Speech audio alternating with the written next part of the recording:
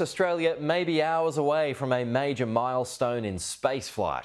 Engineers in Queensland are prepping what will be the first orbital rocket made by an Australian company to launch here.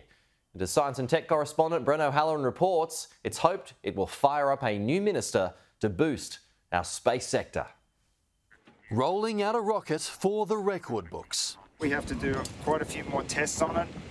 We've already done a whole lot so far. It's working very well. After years of tests and planning, months waiting for approvals, and a late cyclone-forced delay, Eris, the 25-metre three-stage rocket, will soon soar from Australia's newest large launch site in Bowen, North Queensland. Yeah, it's getting real. We've already started the countdown.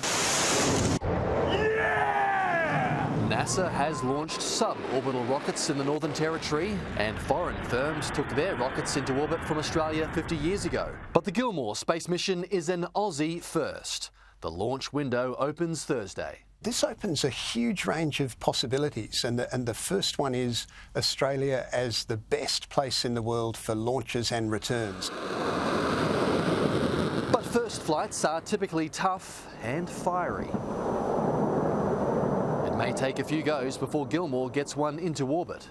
It's understood in the market that you do these things to learn and that you're not necessarily going to achieve total success on the first mission. I would love to see more people, more companies, bite off big chunks of risk to do other very, very ambitious things. The new Science Minister, Tim Ayres, is asked to show ambition too, by boosting space spending and creating a national space strategy. Space strategy could really give clarity, give focus, give an impetus to what could be an extraordinary industry for Australia. The global space industry is worth around $1 trillion. Australian firms take around 1% of that.